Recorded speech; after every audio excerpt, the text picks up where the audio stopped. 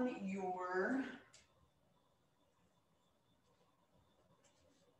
sequencing thing that I sent you guys,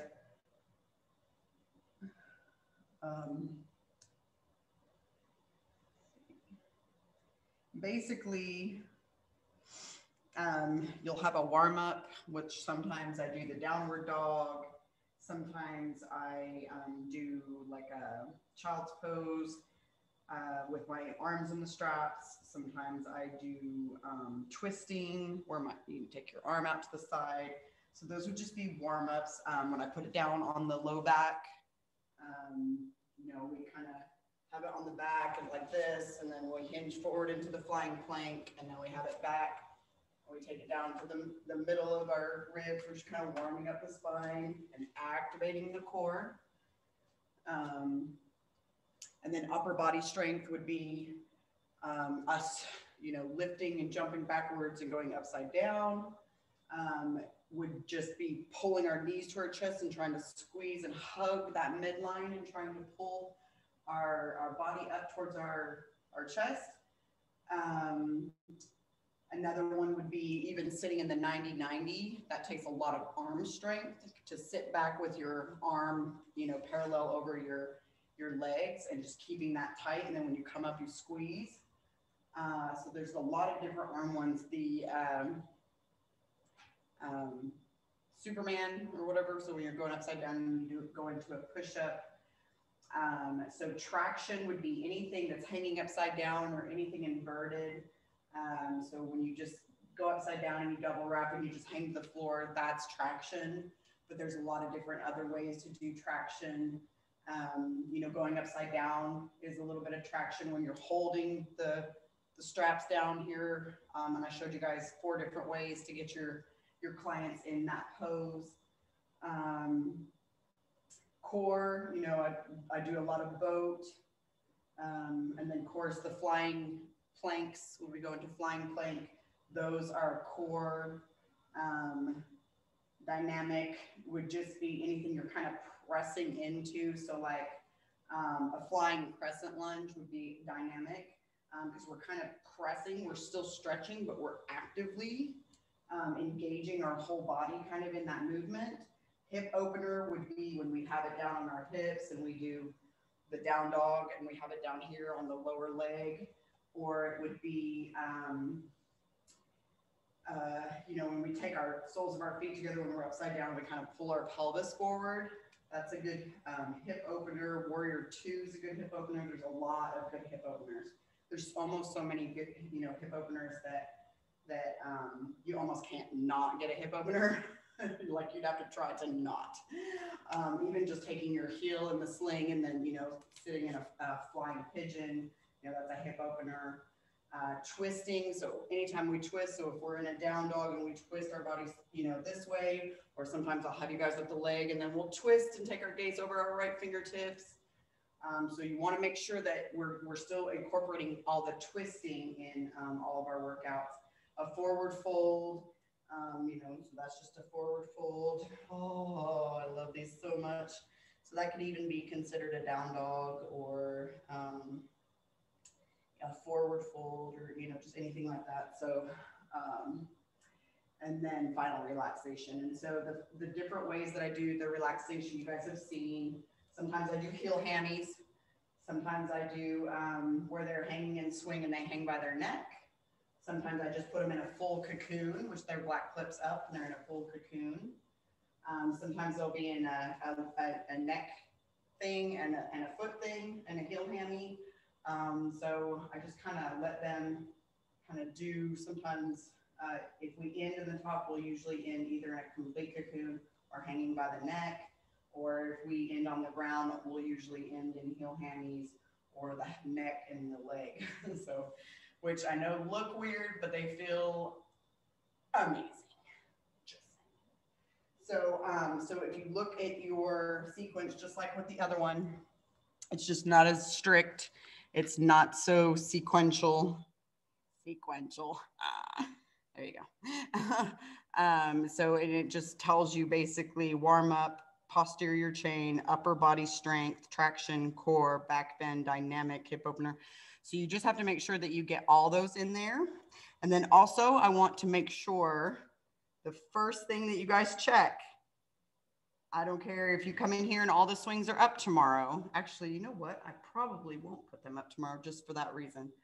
But I still want you guys to always check your sling. You need to always check. Students come in here and move the swings around constantly. So you need to always check your swings. You need to always open them up, make sure both carabiners are completely closed. So remember, these are our carabiners. So a lot of times, especially when they get moved around, they don't close all the way. And it's usually not a big deal, but we don't ever want that just in case somebody flips it the wrong way and catches it exactly perfect. Like, we don't need those scenarios. Let's just have a closed carabiner. And so just making sure that everything is hung the right way, it's hung through both ropes, and we're not having a half rope situation. Make sure that all your ropes are not like worn out. So do an actual safety check. You are going to be graded heavily on that, because that's probably the scariest thing about doing these, other than my teaching. But you just want to make sure, because if it's a malfunction of the hardware, that could have been resolved, and nobody wants somebody down on the ground hurt or anything like that. So safety check is very, very important. I need to get better at it too. But because usually I'm the only one that messes with them, and if my students mess with them, they've been taught so much how to mess with them that I'm like pretty uncomfortable with them. But usually I still check, and I'm often taking them down and switching them around anyway, because I have so many different sizes of people coming into class. So make sure your safety check is done. Also, finding your seat. So whether you open and you sit in it, I'm going to show you in a minute, whether you reach your hands back behind you and grab your high handles and jump in it, or whether you just kind of grab a side and sit in it, whether you put your feet over into it. But finding your seat means you're sitting in the seat. And you don't want to not be able to sit in your seat. So make sure that it's one thing that you're very comfortable with, and you're not struggling to get in your own swing. It doesn't make your students feel very comfortable. So you are going to be graded on how you get in your swing and how you cue others and help others to get into their swing. Upside down instructions. Are they clear? When you're going upside down, you need to make sure, is their head going to hit the ground? So kind of looking around, because sometimes people might have a shorter shorter legs and a taller torso, and that can be a disaster. So just trying to actually think about the difference in their torso versus their legs. And I know that sometimes we have a lot of people who jump into class, but you just want to make sure, that if people are going to go upside down, you make sure that they've got the right grip. Their fingertips usually should be, facing each other if they're going to go upside down. But just, make sure that your upside down instructions are very clear. And then did the class feel safe? Your body language, gestures in the poses. Are you, reaching with them? Are you just telling them, really reach? Really just reach, just get it. Or are you reaching with them? So learning the difference in your voice and how it carries and how the energy of it carries. So when it's reaching, we're reaching and you squeeze and we take that elbow and we press, so give them the feeling cues almost. And it just makes your class more, what's the word I'm looking for? I guess interactive and inviting and all that fun stuff.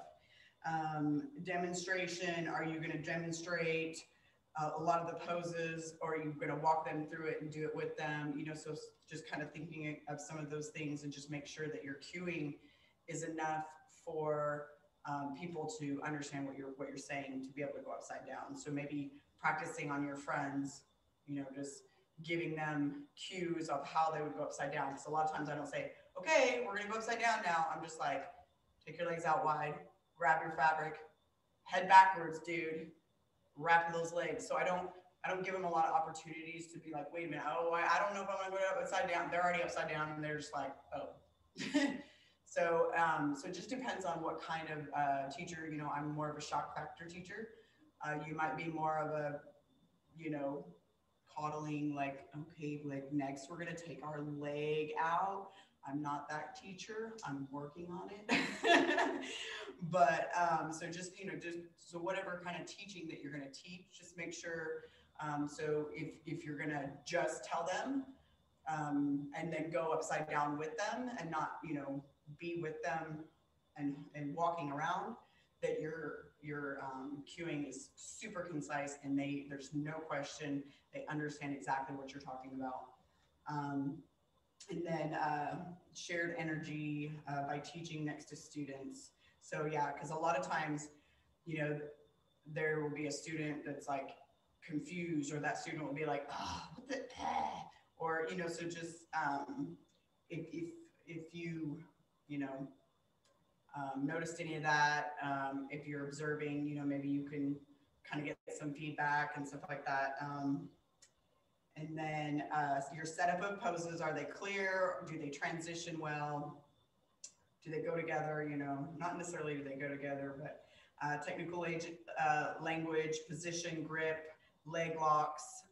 So remember, we're cueing the wide finger overhand grip. So we're reaching forward. Our arm is straight and directly in front of us like Superman, so it's not out to the side. Remember, we're trying not to create more instability for that very narrow joint. So we want it as close to our body as possible and pull down our back.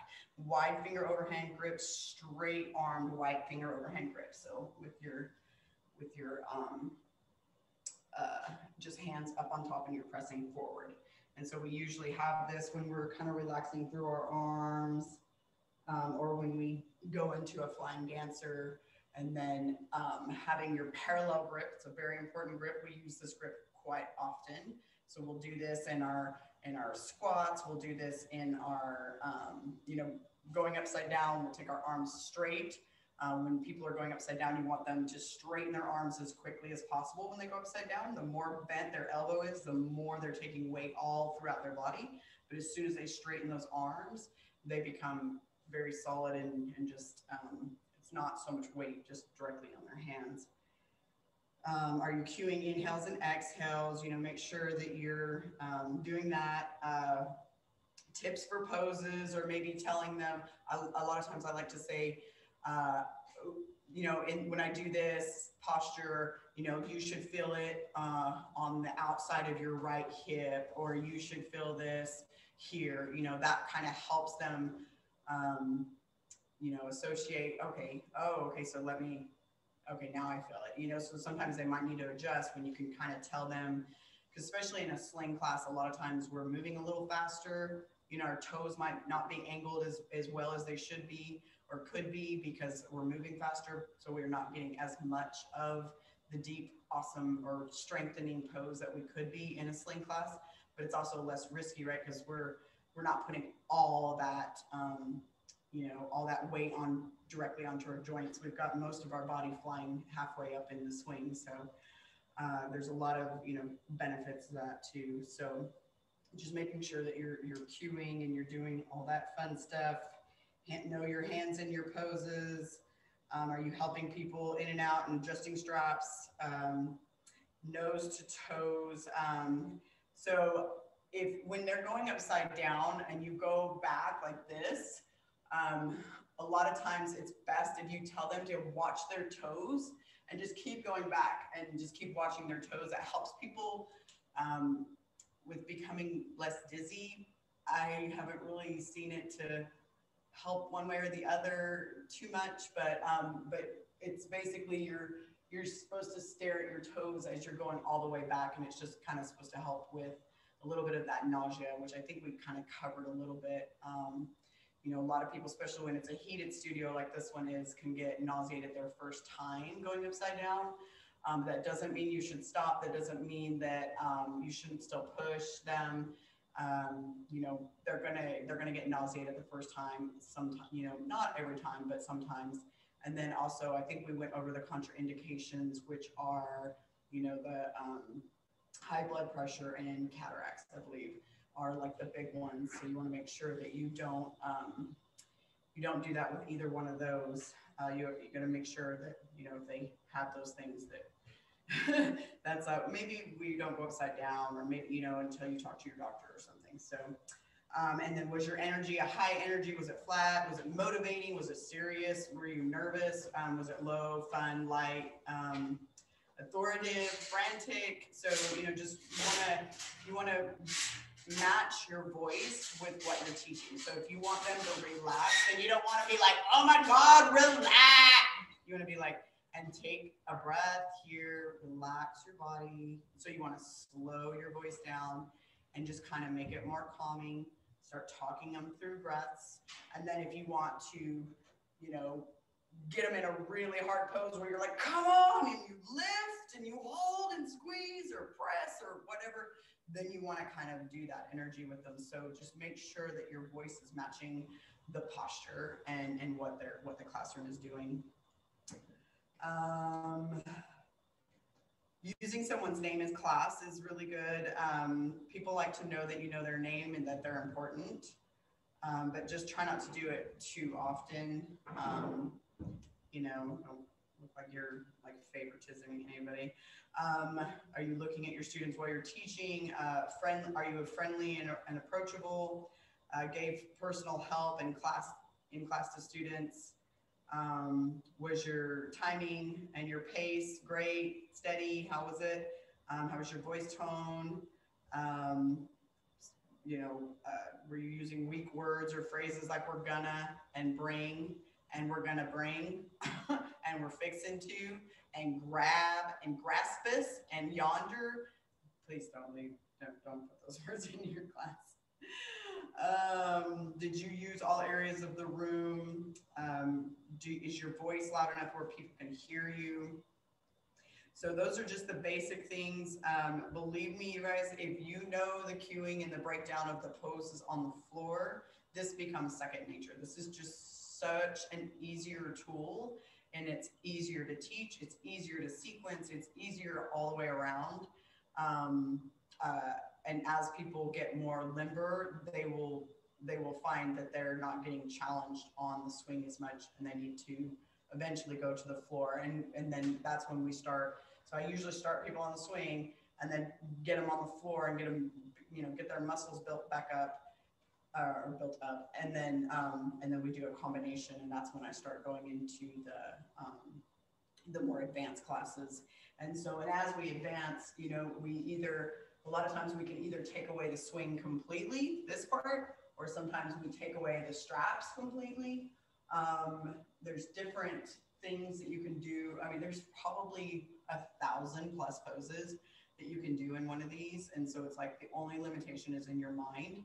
I have just come in here like multiple times and just like climbed all up in this thing and just recorded myself and was like, okay, that one's cool. Okay, that one is way too complicated to try to get a class into, but it's great for a private, you know. So there are different things like that. There's like super cool tools that you can, it's like, I love my calves and everything rolled, and just doing this, like with the straps behind your legs and just kind of rolling them up and down is like a restorative, and in the back of your knees, which is very, you know, just kind of helps move a lot of that crap that gets back there. This actually feels really nice. I've done some restorative stuff like this, or we'll get in the, you know, thing and do this, or try to pop our, you know, our what do they call it? The wife maker or the widow maker. I forget what it is, but it's where the chiropractors go and pull your legs apart and it pops your hips. But a lot of times we can get into that when we go into a flying, plank. So normally it's on your ankle and then you just lift up. And so sometimes that can give you a little pop down there and it feels nice, but that's also a pose that you want to take them into very slowly and make sure that they have a good grip on, you know, and that their arm is not out. So we always want everything stacked. So try to tell your students, if you're not stacked, then don't try to advance. So advance by becoming stacked and then advance. And then try to lift your leg and then try to do this. So you don't want to try to take an unstable pose and then try to lift a leg. So you want to make sure that they can press on the outside of their right hand, that they're stacked first. So if they're still struggling here and their arm is way out here and here, they've got too much stress on that shoulder. They don't need to try to take anything else into that arm when they're already unstable, just to stack. So let's see here.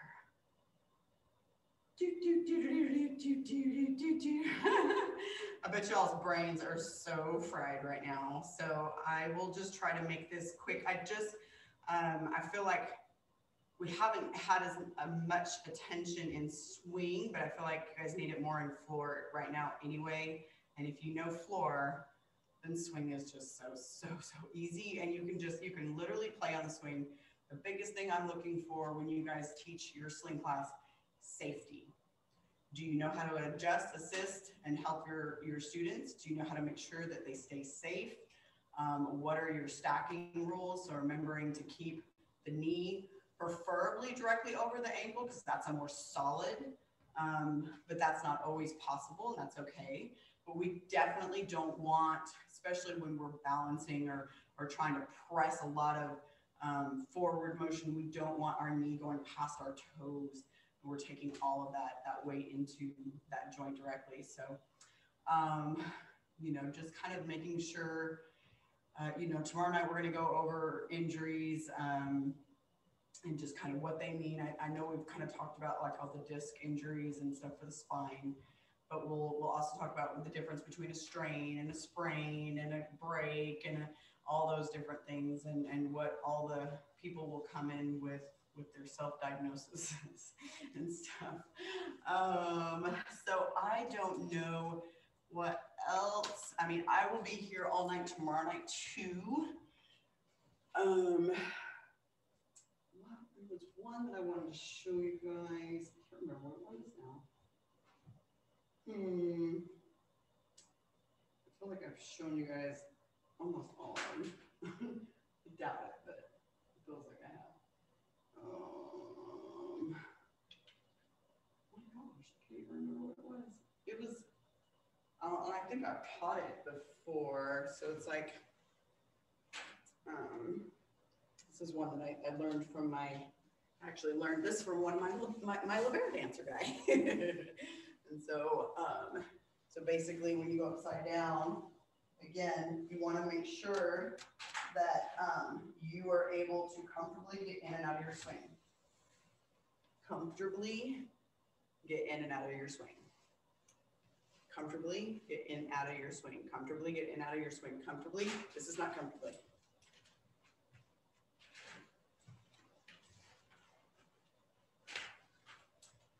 That's not comfortably. Comfortably get in and out of your swing. Comfortably get in and out of your swing. No drama swings.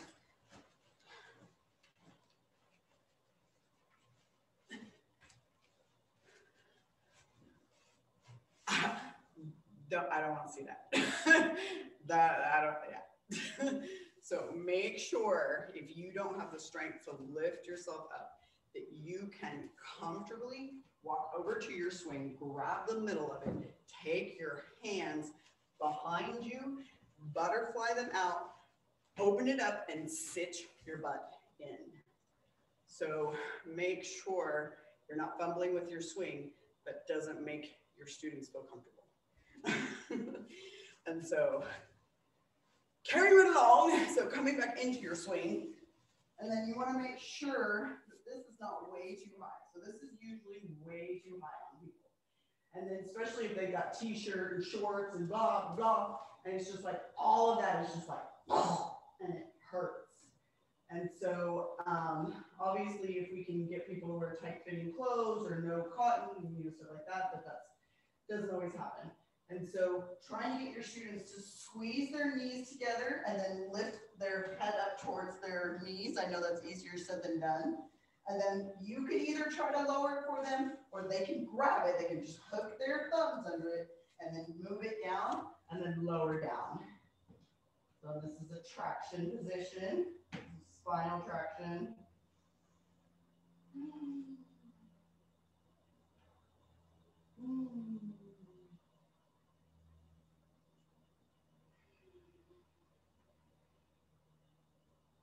Oh, sorry.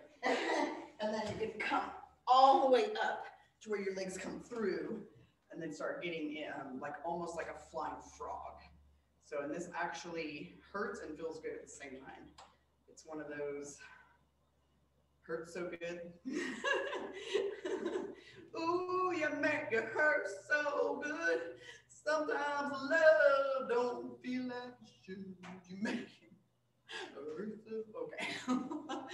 But enjoy this class. The other one is very, very serious. And this one can be too. I think you guys saw the one that I did with the ladies the other day, the private I did with them. And so you can make it a very serious, a very slow, a very just calming class. And you can also have a lot of fun with it. And you can also do a little bit of both. And so, but just make sure you don't get overconfident in your swing and flip out. So I've only fallen out of my swing one time. And when I got a little too overconfident and flipped upside down and flipped out the other side, like just like loud, hit the ground. I broke my elbow, of course, I never got it fixed, but but my doctor was like, oh my gosh. But it didn't really hurt. It just hurt the fact that I teach the class and I fell. And I was just like, wow, I don't think, you know, I just hope to my students were going to be like, I don't think we trust you anymore. Okay. No, so just be careful and don't be overconfident. So this is the one where I flipped out and you know, and it's usually pretty safe and secure. It doesn't feel, you know, like it's scary, except for when a lot of people, when they go forward, because if they don't have that core, then they're going to kind of fall forward. And then you can help them use their straps. But instead, I was like, ah! And I flipped forward as hard as I could, and my feet came out of the back, and boom! So, yeah, so just don't do that. But then, of course, this exercise, you know, is a hip opener. So we're opening up in the hips right here. And so you can just hang here. You can try to take your legs up and come into a reverse prayer. So there's a lot of things that you can do with this pose. You can come in and start doing, you know, push-ups. You can do the triceps and grab the whole thing and just lower down, bend your elbows all the way and press back up.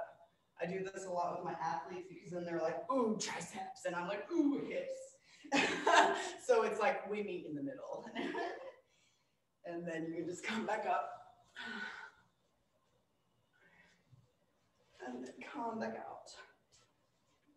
But yeah, just most of the poses that you're going to do in here, a lot of them are very, very similar.